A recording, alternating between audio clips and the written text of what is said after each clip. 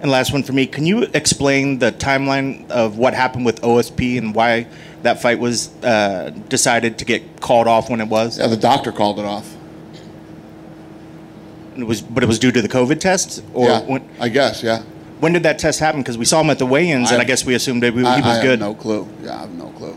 Okay. You'd have to ask them that, not me. Okay. Thank you. All right.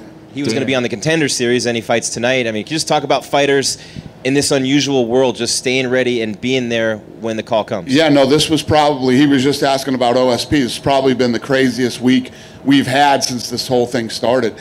And it wasn't just, I mean, I have to commend the production team tonight, too. We lost like 7 production people, too.